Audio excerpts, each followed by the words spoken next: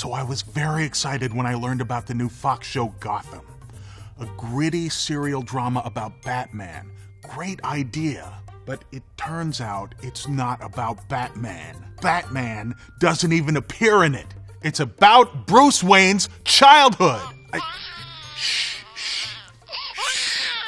Sorry.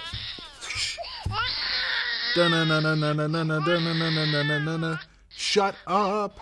I mean, do we really need a show about rookie cop James Gordon solving the murder of Bruce Wayne's parents and witnessing the origin stories of all of the Batman villains? We don't get to see Bruce become Batman, but we do get to see Oswald Cobblepot become the Penguin? I confess that poor orphan boy pricked my conscience.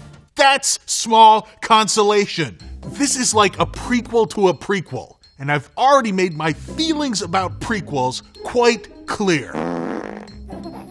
Oh, why did it have to be strained peas? First, DC gave us an adolescent pre-Superman in Smallville, and now this. I mean, what's next? A show about Green Lantern's mother taking Lamaze classes? Or a show about Clark Kent's grandfather homesteading in the Kansas Territory?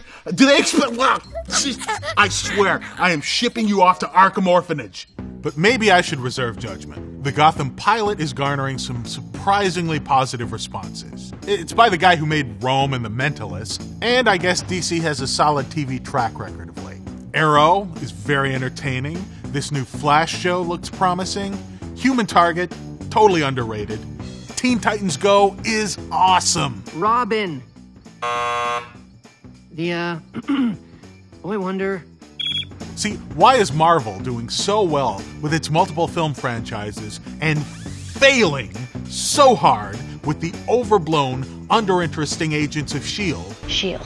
I should carry a shield? S.H.I.E.L.D.